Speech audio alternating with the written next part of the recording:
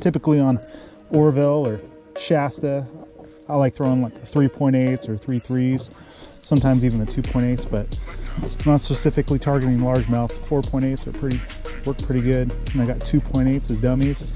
But yeah, this is just a little homemade A-rig, and right now playing with some different designs. We're going to be coming out with a new version here pretty soon. So if you guys are wondering why they're not available on the website, it's because it's getting revamped right now. It's catching some fish though. Love it. Probably three and a quarter. Yeah, it's a nice one. So let this guy go.